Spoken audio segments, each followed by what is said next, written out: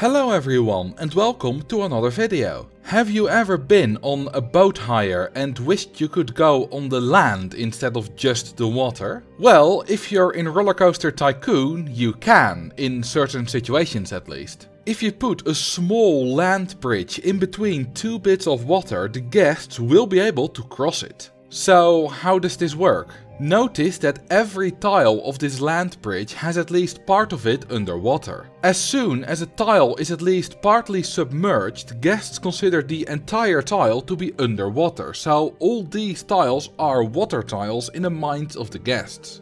Therefore, these two situations are identical for boat hire purposes. This works with any boat hire vehicle, and in my opinion the most hilarious one is the dolphin.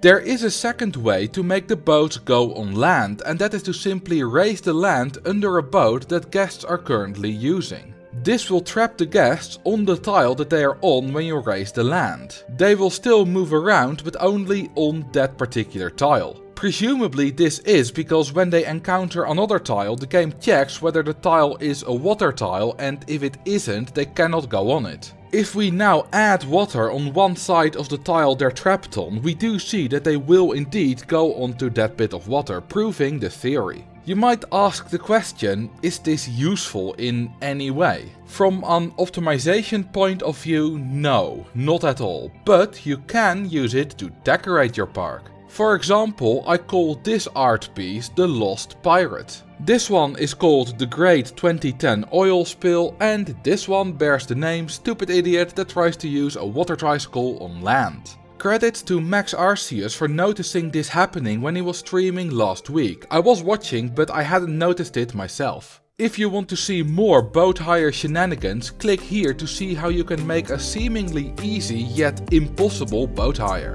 Thank you all for watching, and I will see you in the next video.